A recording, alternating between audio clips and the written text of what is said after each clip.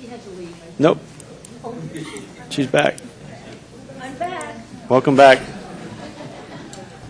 I would like to paint a picture for you of what the water looks like in Martin County right now, and I'm sure it looks exactly the same on the West Coast over in Pine Island Sound near beautiful Sanibel Captiva Island, which is one of the places that all my friends up north are dying to go.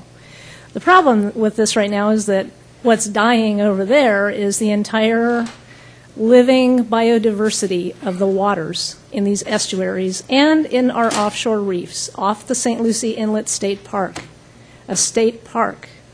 When you allow water to be dumped from Lake Okeechobee, it's filthy dirty, it's fresh, it stinks, it's brown. Jackie Thurlow Lippisch and her husband have been flying in an aircraft and documenting what this looks like. And I don't think it's any big secret to anyone on this board what it looks like.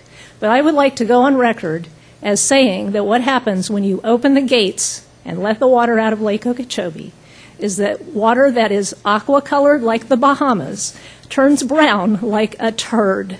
And I find that unacceptable and not very funny.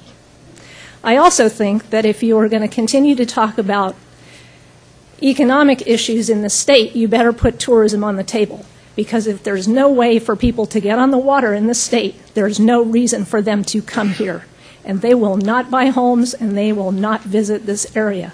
Furthermore, water has to go south and you have got to find a way to do it.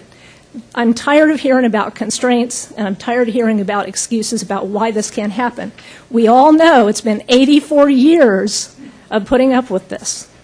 And if you guys can't figure it out by now, no more studies are needed to tell you you have to figure it out.